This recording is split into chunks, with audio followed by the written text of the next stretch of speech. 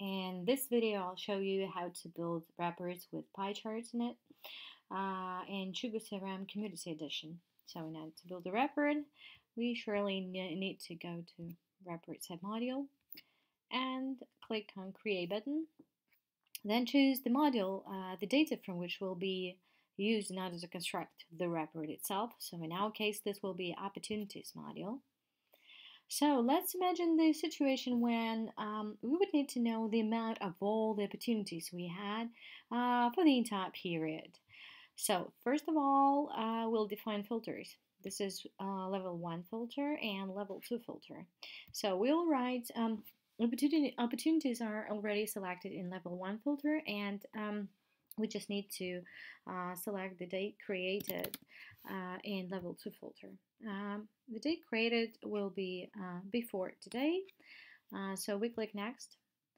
Then here on step 3 we need to define the display fields. So they are the columns which will be present below our chart. So in this case we would need to know the opportunity name and the opportunity amount for sure.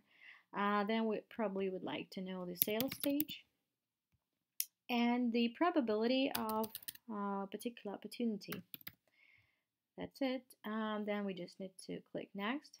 And on stage 4, define the group by. So we are selecting the criterion that will group the whole lot of data. The whole lot of data will be grouped according to this criterion. So this will be the opportunity amount.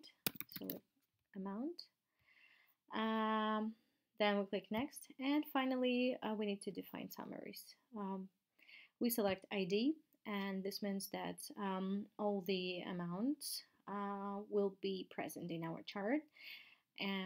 So then we need to go downwards and select pie chart. Then we just need to write that we're building the opportunities for the entire period report, and click Save button. Then we'll have a beautiful report showing that we had 12 opportunities for 75,000, then 14 opportunities with 50,000, and 9 opportunities with 25,000, finally 15 opportunities with 10,000.